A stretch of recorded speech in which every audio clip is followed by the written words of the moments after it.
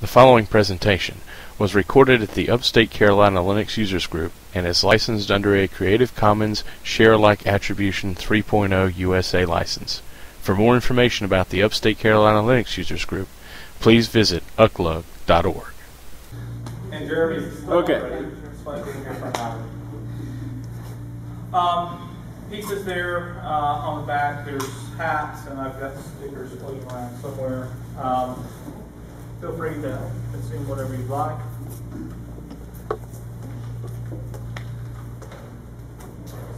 So back in February, I left being a sysadmin.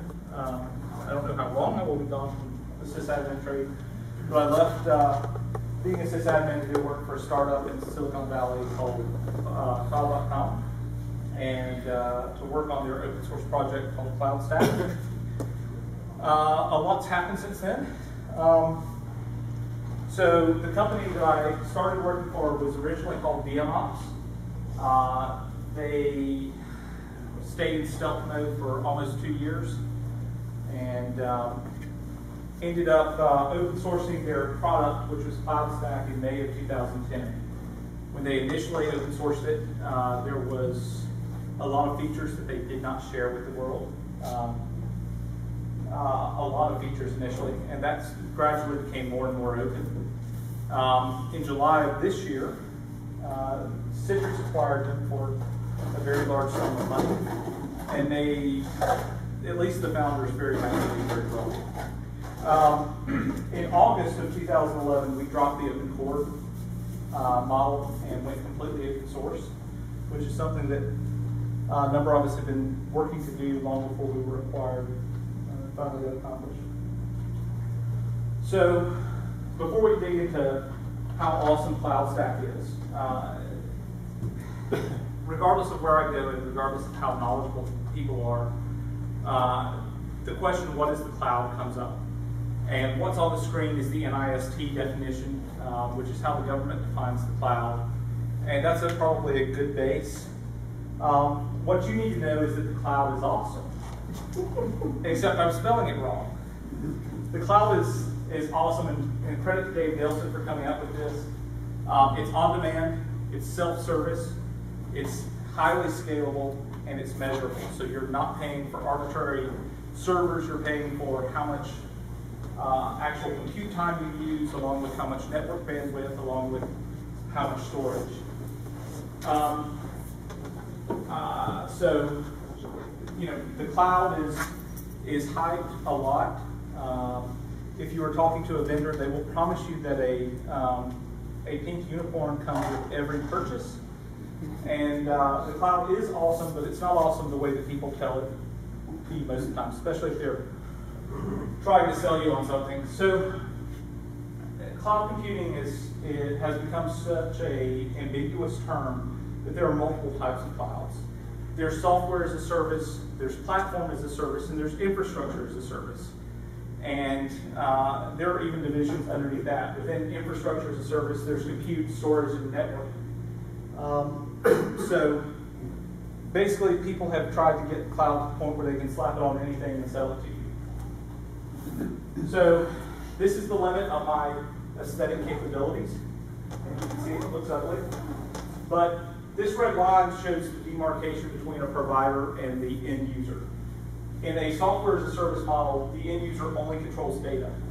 So with Gmail, which is a SaaS product, you only control the email coming in and going out. You don't control the actual application, you don't control the app server, you certainly don't control the VM or the hardware that it runs on. Salesforce.com is another example of software as a service. Effectively, you control the CRM data going in, you don't control anything here. Platform as a service moves this down a little bit. Effectively, they provide you an app server, be it something like JBoss or even Tomcat, and they'll allow you to drop your applications and your code and your data, and they will take care of everything below the red line. And you can see this red line's a little straighter. I was having a much better night at that point. And so basically all of this is abstracted away. You don't know what any of that is, and probably don't care.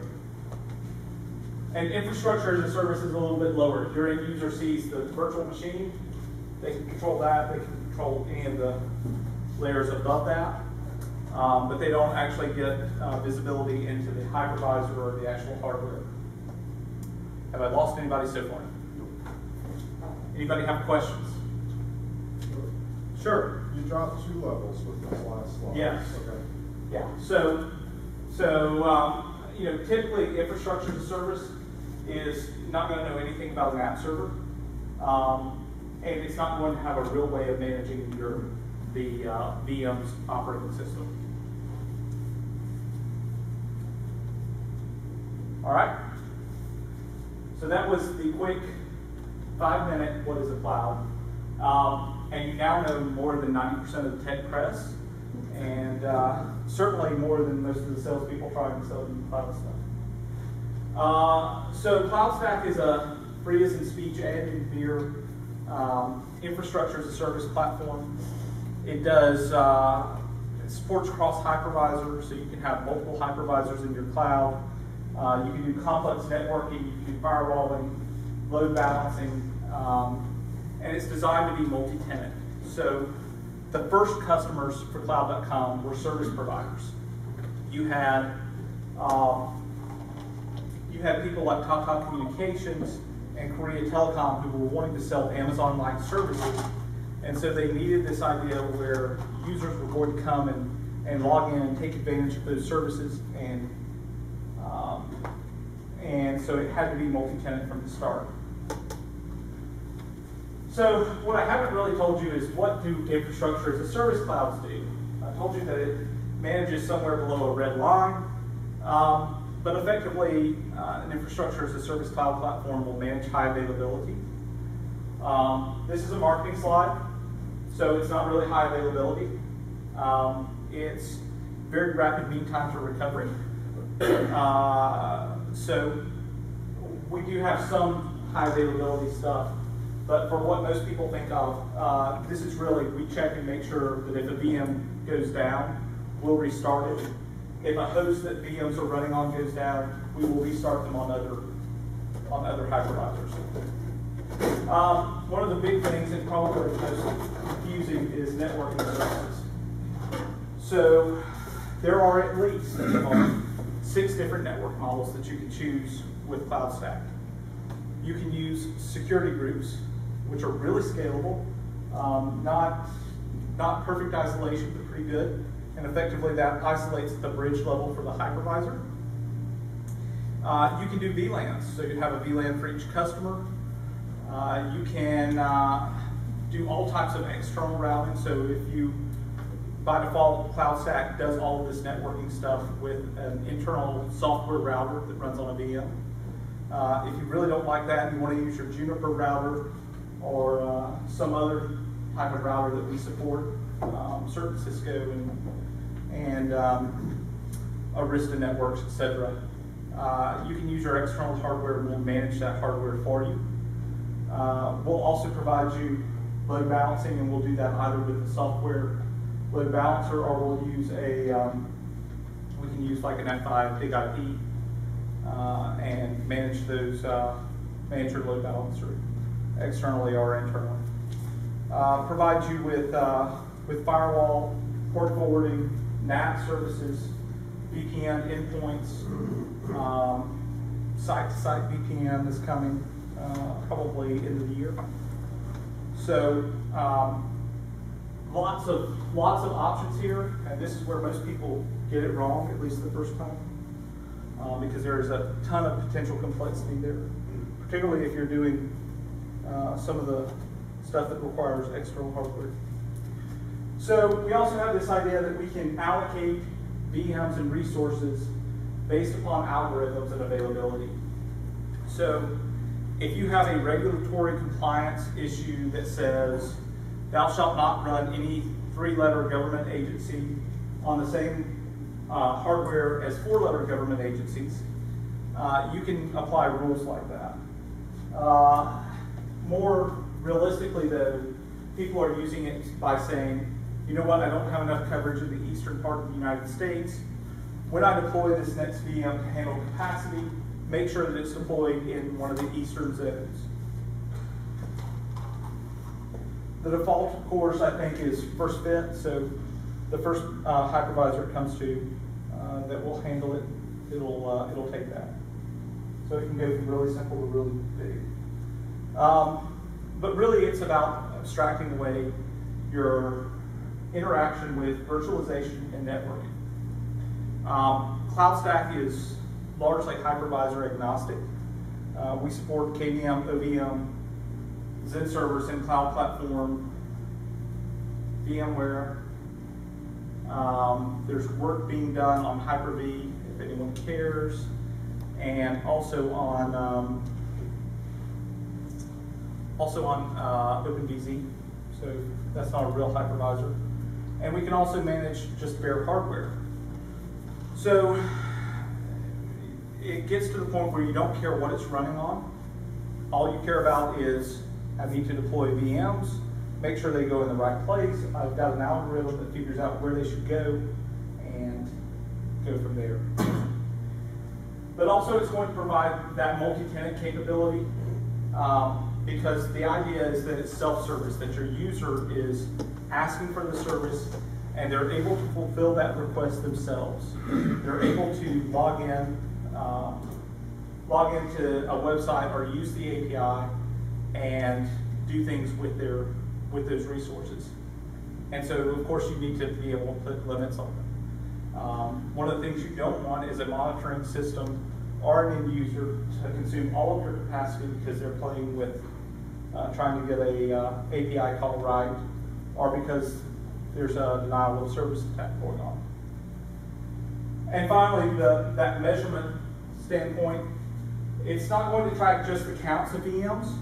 It's going to track the types of VMs, maybe the type of storage. If you set up different types of storage, the amount of CPU, the amount of memory, the amount of actual disk space that's consumed, as well as allocated, and it will track that for you, and that allows you to either bill, charge back, or make other decisions based upon that. So I mentioned that we can handle multiple hypervisors. That's what we support today. Bare metal's up there, and we support basically anything that's IPMI 2.0 or later. So if your application is really heavy and you actually need real bare metal access, you need it to run on the bare metal rather than in a hypervisor, we can turn your machine on, provision it. When it's done with whatever it's doing, we can turn it off so that you're not burning up additional power. And then when you need it again, turn it back on and re-provision it for something else. And so we're seeing a lot of people with high-performance compute clouds who are starting to adopt the bare metal stuff simply because they need to be able to crunch without the overhead of VMs. So we define our resources into zones, pods, clusters, and then finally hosts. The hosts are physical hosts. The zones, most people use those as data centers. We've got a guy in Brazil who wants to do really weird things within a single data center, and he's got multiple zones running inside a single data center. So in some ways it's arbitrary division. We have the idea of pods and clusters. Pods are just an additional hierarchy there. Clusters are something that have to be homogeneous. So it's got to be the same hypervisor, the same type of processor, because you can migrate between hosts in a cluster, and preferably you'll also have to have your network be completely homogeneous. So what's ETH0 on one host has to be ETH0 on another. We also have this idea of separating out users. And so we have this idea of domains and accounts. Accounts can have multiple users, and accounts are placed into domains. And each one of those levels, both the domain, the account, and the user, can have limits on their resources, and those those are incremented. So if you have limits on VM instances and then limits on number of snapshots for a different level, those would apply if the person's lower than both of those. And finally, you have that same UI and same API that they have access to. So, has anyone used Amazon's security groups? So, Amazon's EC2 came up with this idea of security groups, and essentially the hypervisor's network interface is a bridge, and so that means that traffic that goes from hosts that are on the same hypervisor have to connect to that bridge as if it was a switch, or if it was a hub, really. And anything that leaves that also has to traverse that bridge.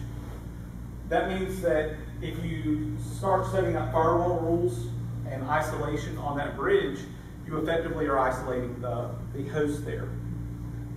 The reason that this is even an issue, though, is because if you try to isolate with VLANs, you've got some issues when you start scaling. So the real low end of layer 2 switches will do 8 VLANs. The high end will do 4096 max. That's the max the standard permits. So if you have more than 4096 customers in a single data center, you start running into that. On top of that, if you go above 1,000 VLANs, your switch hardware is astronomically expensive. Just being able to keep up with the routing between them, etc., gets very expensive in compute time. And so the cost to do this is almost nothing. There are places that easily have 10 or 15,000 security groups in a single data center, and they couldn't pay any amount of money to do that with VLANs. So that's why you'll never see a VLAN stuff at Amazon, and it's because they have too many customers. They have to use security groups. They have to filter at the bridge and isolate at the bridge.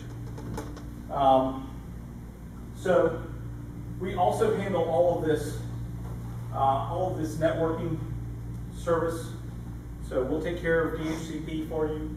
We'll do all of the firewall and the routing, even if that's managing an external device. Here's another marketing slide. Substitute mean time to recovery for high availability here, and you have what really happens. Effectively, we monitor instances that are identified as high availability, and we monitor all of the hypervisors that are running, and if one of those goes away, we try and restart it. There's shared storage backing it all, so that works relatively well. The interesting thing is, it works for all supported hypervisors. So if you want to do high availability in KVM right now, you can't. It's not supported in the hypervisor. I have a suspicion that we may see that out of the new version of Overt. It's supposed to be debuted in November.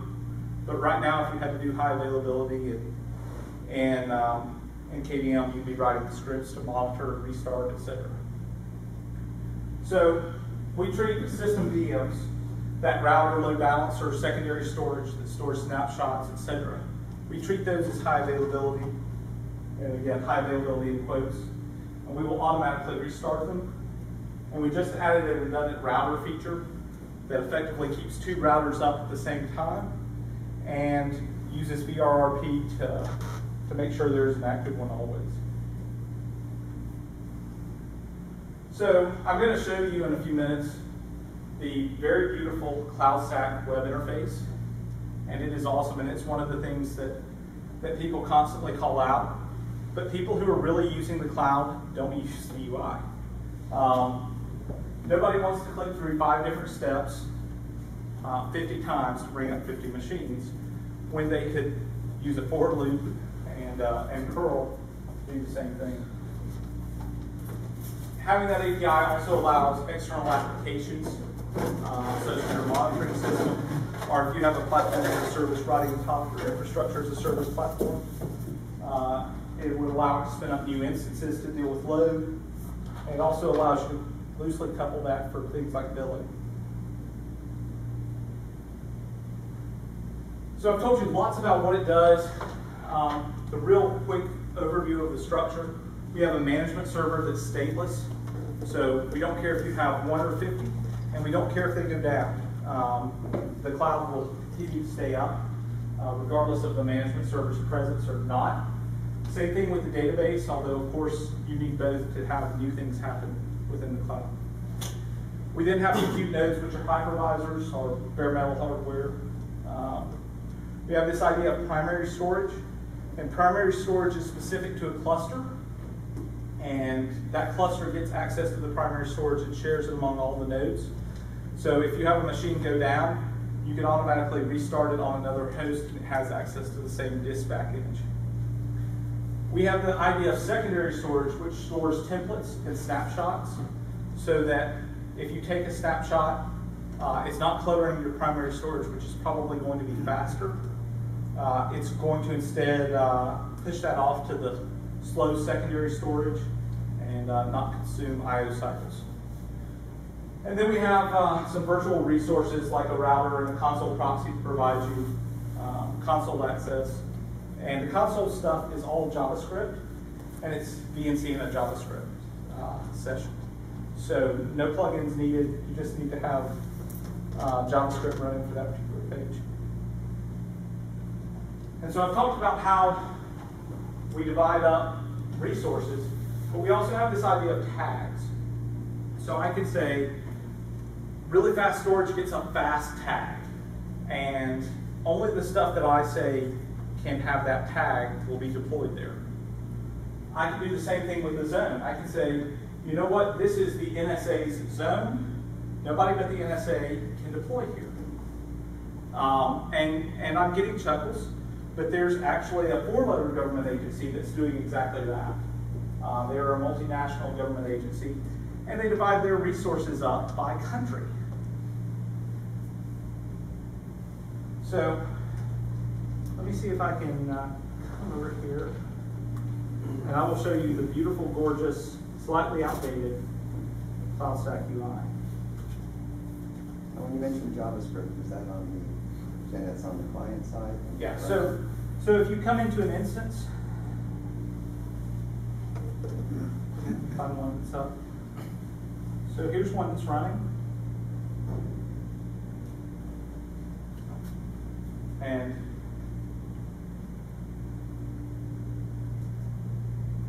that is all in JavaScript. Don't know what the password is now. Keep trying. Try password 1. Yeah, because JavaScript has no latency whatsoever. I'm more interested in you locking the machine up. That would be even funner, wouldn't it? It would. And that's all in JavaScript. So you can do that on virtually any device.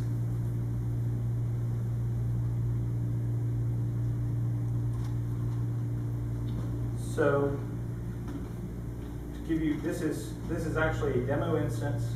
So there's lots of stuff to explore here, but not very deep. You'll see I've got 2 zones set up, one in San Jose and one in Chicago. The San Jose zone has a single pod. And then if you look at the clusters, I've got a KVM cluster, 2 Zen clusters, one is XCP and one is Zen server, and then a VMware cluster, all running in the same cloud, all having stuff automatically deployed to it. I don't know if this is the one. So you can also look here, and you can see that I've got a public network that everyone can have access to, and there's still isolation on.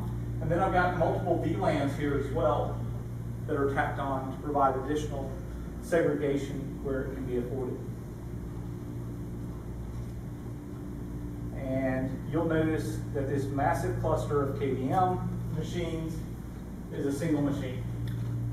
So there's not much that's exciting there. However, one of these Zen server clusters, so this has multiple machines in it. That's not very exciting.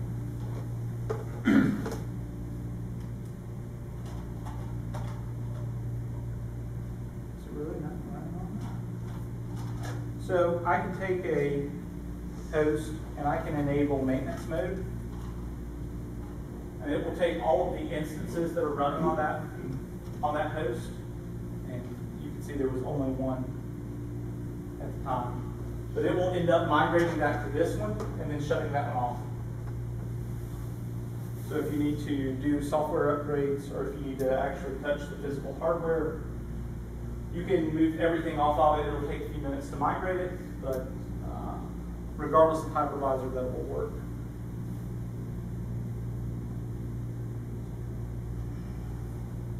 So we talked real quickly about IP addresses, and just to show you one. So each of those instances will have an internal IP address, and then they'll have an external IP address that can be acquired. So you can see I can acquire a new IP, and you can see when you acquire one, it's going to allow you to assign it to an instance, and then you can do port forwarding with it. You can do load balancing, and load balance. This is all in software for this particular one, and you can see that this one is load balancing port 80, and you can see all of the. You can add multiple hosts to it, and then of course you can have it be a VPN endpoint, and it will do PSK for IPsec.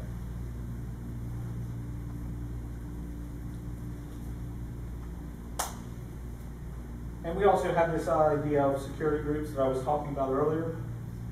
Let's see what there are no rules. So this particular security group allowed port 1 through 65,535 coming from 0.0.0.0/0. So effectively they opened all the ports up for anything that had that security group.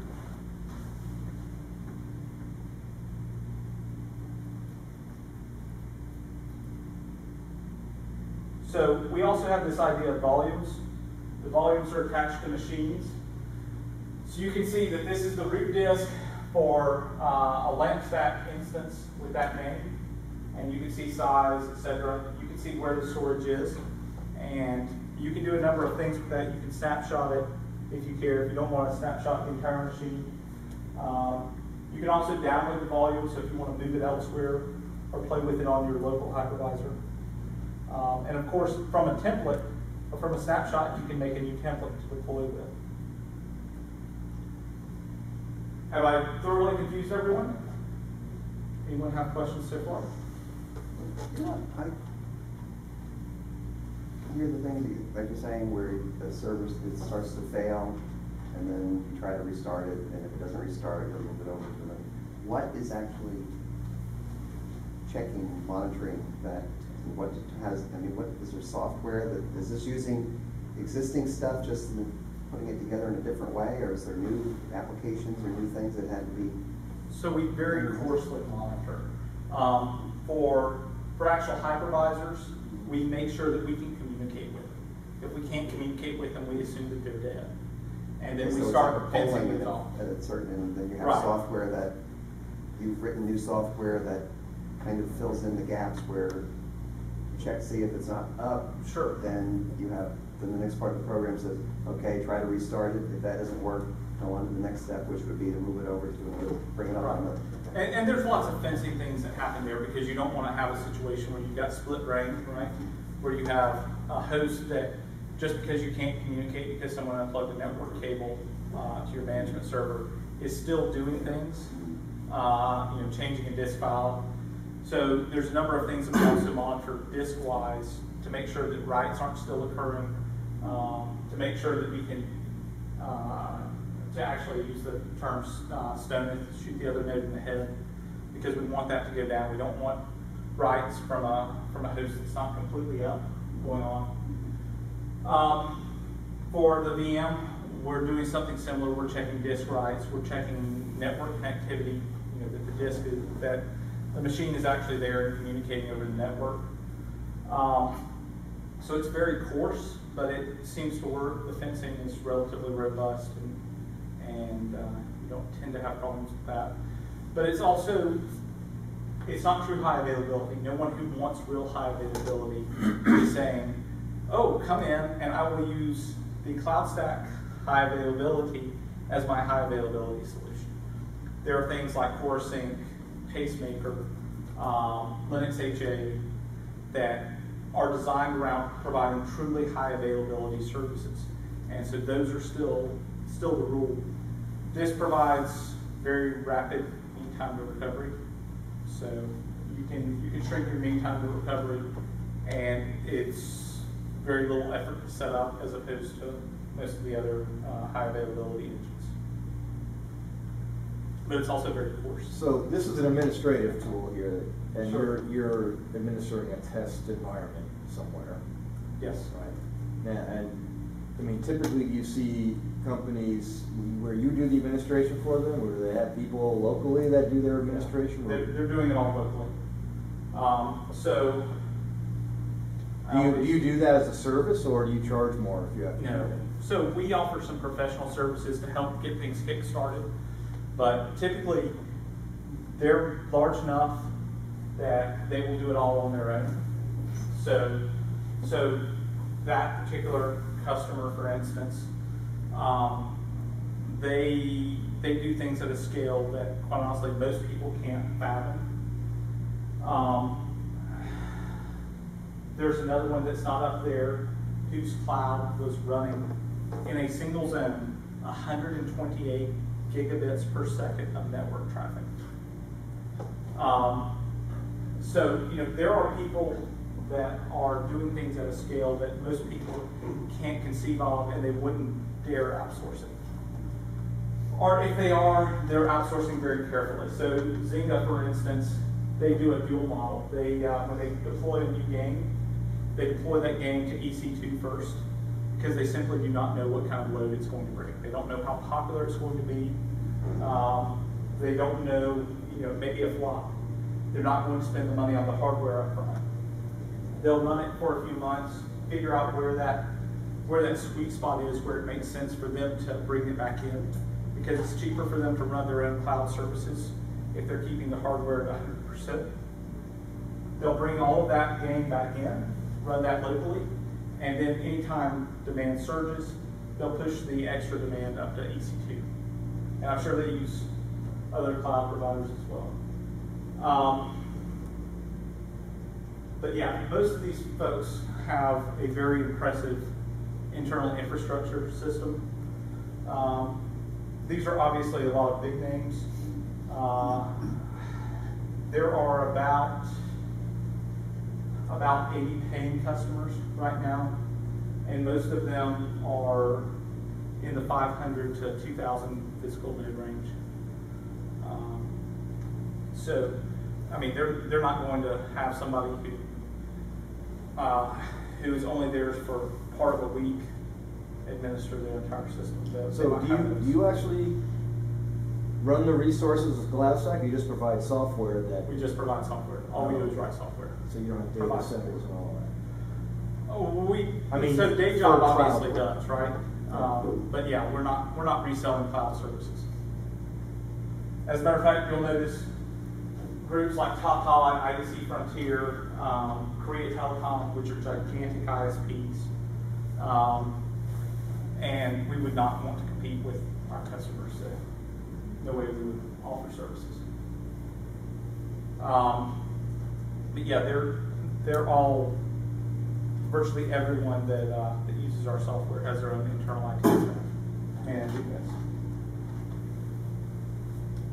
Any other questions? Why did Citrix want to how does this connect with or?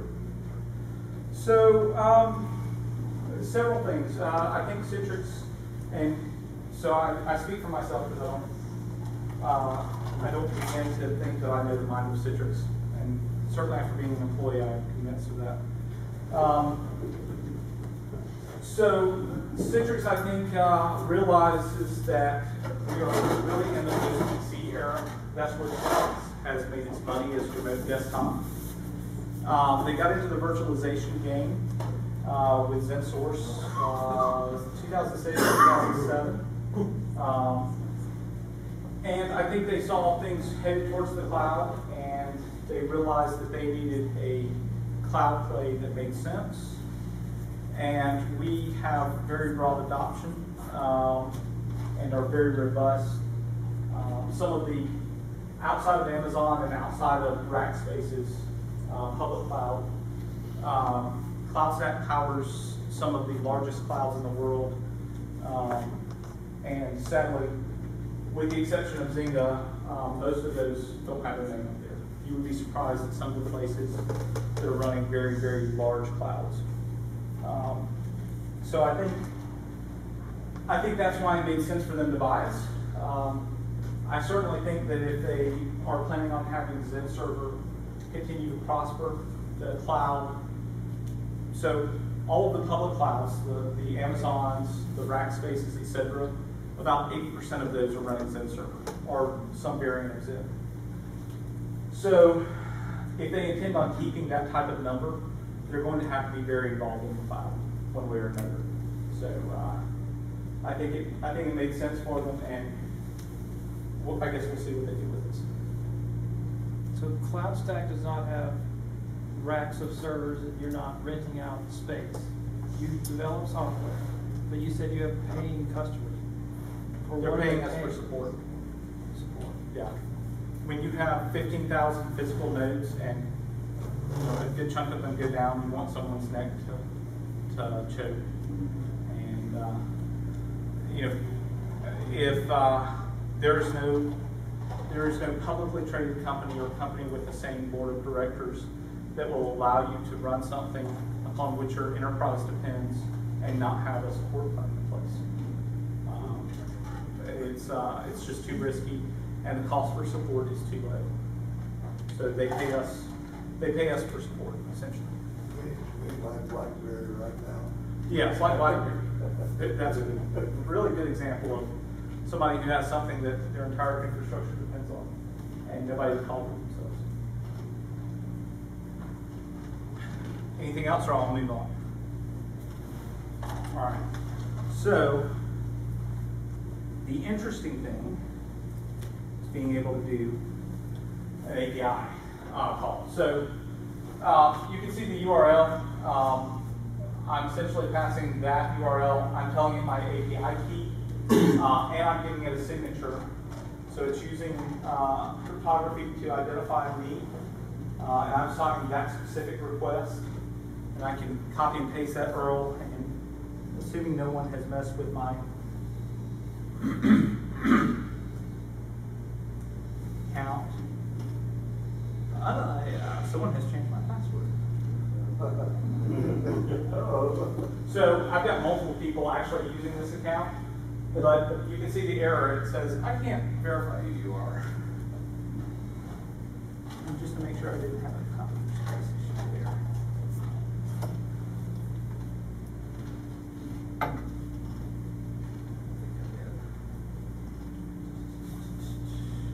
Someone may have changed my API. You know, it's was not. Yes. Yeah, so it's not letting me in, it's not right. But effectively, that should have returned the job ID. And of course, there's demo fail going on. And it should have automatically provisioned one of these.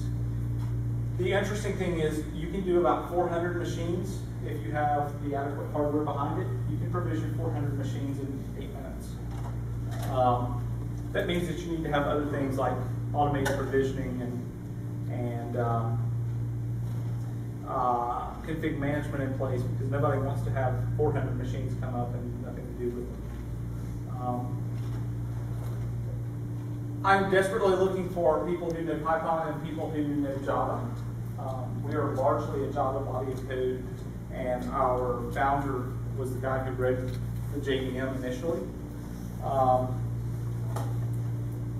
So we've got a strong Java presence there. I love people hanging out in CloudStack on IRC, so feel free, even if you just come to troll me. I would prefer you not use the forums and instead use the mailing lists, but feel free to feel free to come find me or talk to me if you care about clouds or cloud computing. I think there's a lot of interesting things. I think that for better or worse, we are largely headed towards a cloud-dominated infrastructure, especially as a large number of questions get settled around security and things like that. I think the world will be more comfortable with cloud computing, and you will continue to see that. In 2009-ish, there was a report out that said that 23% of the world's traffic, internet traffic, went through EC2. So think about that. If 2 years ago, 23% of all the web traffic in the world went through EC2, where's it at today?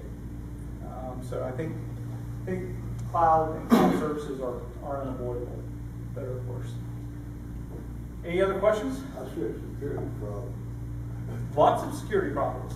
Lots of security problems that are difficult to deal with, especially when you're talking about multi-tenant services. It will be a large nightmare for someone. Well, I mean, with that big of a system, you've got so many people working with it, so many people that can have access to it, that the situation like the National Security Agency, Army brat that turned loose all the classified information, it doesn't go up by 10 or 20, it goes up by billions. Could very well. And that's one of the reasons segregation is so important. And it's going to continue to be an issue, because think about what can happen if you're in a hypervisor and you can jump out of that ring, that virtualized ring, to a lower ring on the CPU.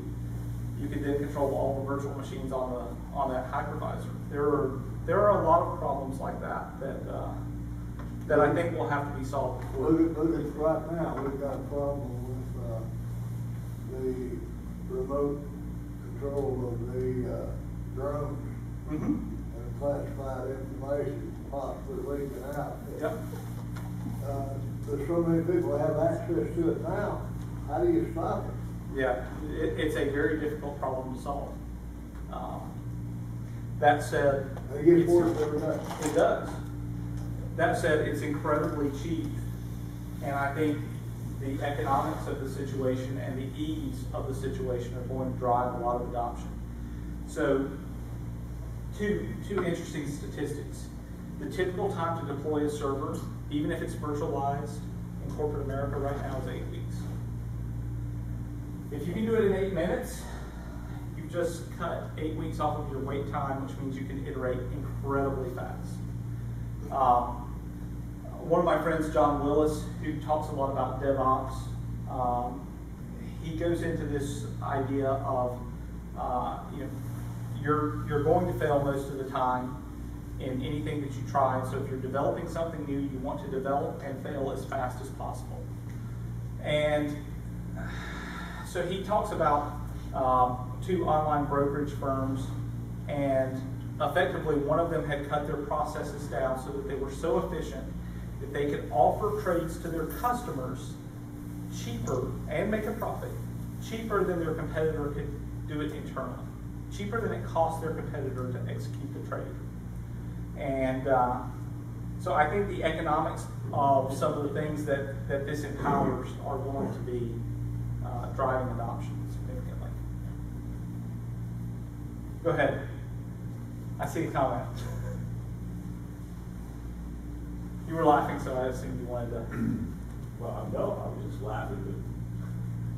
But that's called, when you got a cost advantage like that, you just wait until the other one goes out of business. It's just a matter of time. The winner's already decided. They just haven't announced it yet. And I think that more and more places are seeing that. I think if you look at the operating efficiency of places like Netflix and Zynga, it's scary. Most companies might do a production deploy of a software application once a month. It's not going to be the same application, but maybe once a month they'll do a production deploy. There are people at places like Facebook and Zynga and Netflix that are doing production deploys for a single application multiple times a day. Think about how scary that is if you were a traditional sysadmin with a very disconnected developer environment. And think about how hard it would be if it took you 8 weeks to provision a server. That's well nigh impossible. So this doesn't solve everything. It's one tool, but it's a tool that can hopefully be useful. Yes, sir. I'm sorry to distract on this one point, but what does that even mean to deploy new software 3 times a day? I mean, They're making changes to their production code and deploying a new copy of their application into production multiple times a day. how do they effectively test? They spend more time testing than they do anything else. The vast majority of their development time is spent testing. And if you're interested in reading about this, it's called the DevOps philosophy. And essentially what they do is they have made their system so robust and so incredibly automated that they'll deploy, they'll run their automated tests, and then they'll have all of their monitoring around what is the application supposed to really be doing. And if it doesn't do that, they automatically roll back and redeploy the last known good. And they do it really quickly. I mean, there are places that can deploy nationwide an entirely new application, including the test suite, in under 2 minutes.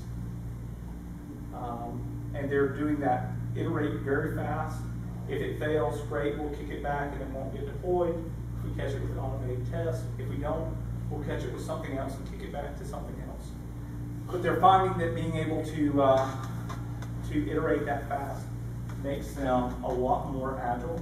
It makes them able to deploy new features incredibly rapidly.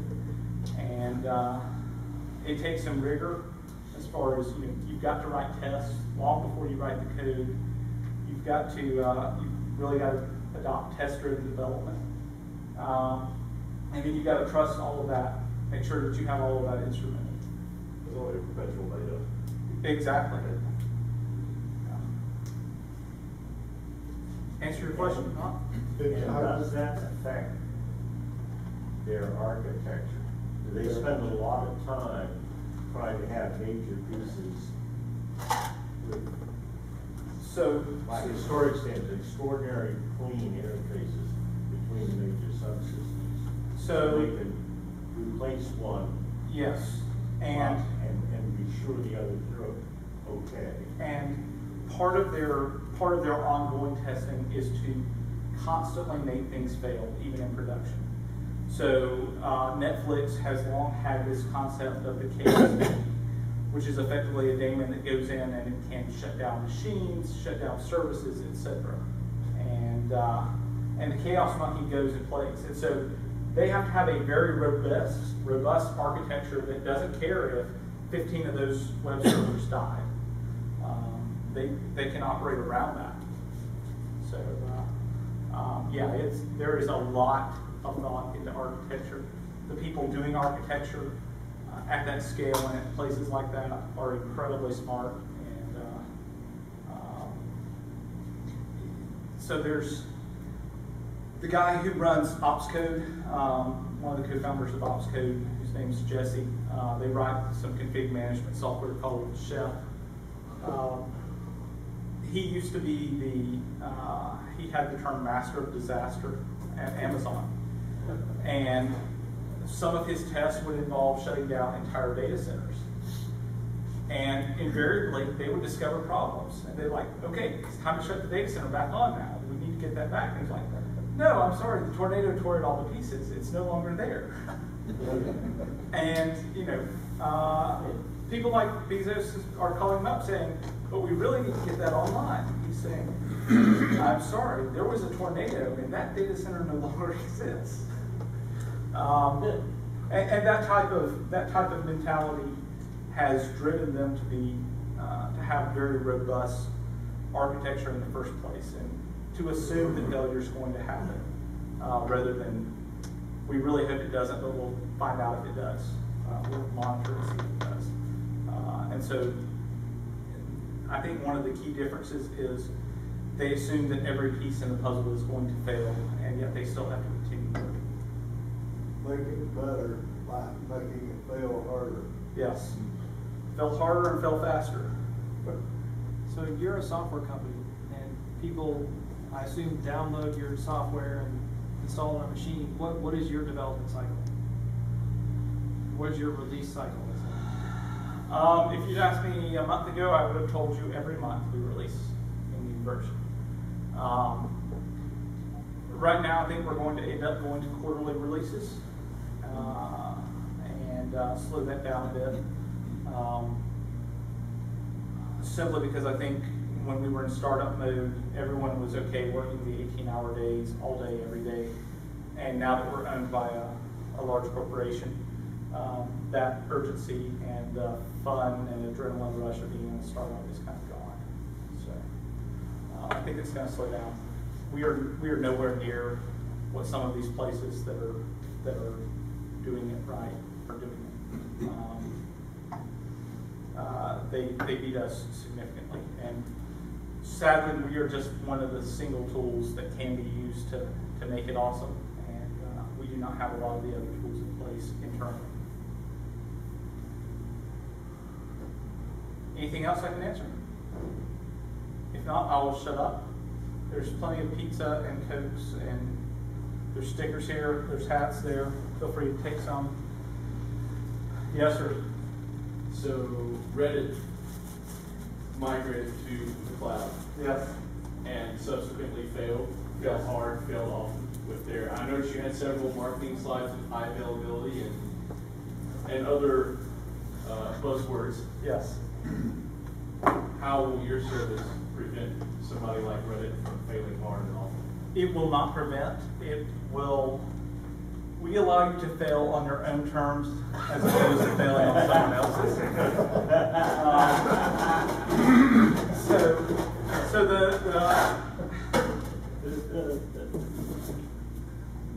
nothing in the cloud is one of those magic pink unicorns. And just because you're in the cloud does not mean that you automatically get high availability or magic uptime numbers. It still requires very good architecture, very good design, and probably even a greater emphasis on failure, because especially if you're using an outside service, you don't even control the machines you're being deployed. So we just change who's responsible if you fail. We change that to yourself as opposed to an Amazon or KT or Tata. Anybody else want to troll? Didn't the Amazon service go down a couple of years ago? It's not been a couple of years, a few months ago. That's what Reddit was using, and Reddit had an uptime that was fairly appalling for about 3 weeks, and then they failed entirely. Yeah, and a lot of companies did, and for better or worse, it should have been assumed, right? If your business comes from being online and being online all the time, you're going to have to do some architecture, and you're going to have to do some design work that assumes failure. And Amazon provided a lot of tools to make that more robust, and very few people took advantage of them. There were people. There was a place that did organ donor registrations on Amazon, and they were on US East. That was the only place they were. And they kept calling saying, we really need to get this up. You know, this is important medical stuff. People's lives potentially are impacted by the unavailability of this service. And there's nothing you can do to get it magically up. It wasn't like someone was purposefully keeping it turned off. They just decided to put all of their apples in one basket, and that basket was a failure. Well, what happened that it took down the whole system, though? I thought you'd think they would have it set up fault tolerant wise where it would always be running. But so they had three sets of links, and effectively 2 of them died, from what I understand. The third link was not capable of carrying all of the traffic, and so it never really came back up. So it was N+1 redundancy, and they didn't have N to begin with. That's just like what happened to native Microsoft with their automated ship. Mm-hmm. They planned for the very worst and hoped for the best. And guess what? It got 20 miles out to sea and died, and they had to tow it back in to Norfolk. Yep. All right, well, I appreciate you guys listening to me. Thanks very much.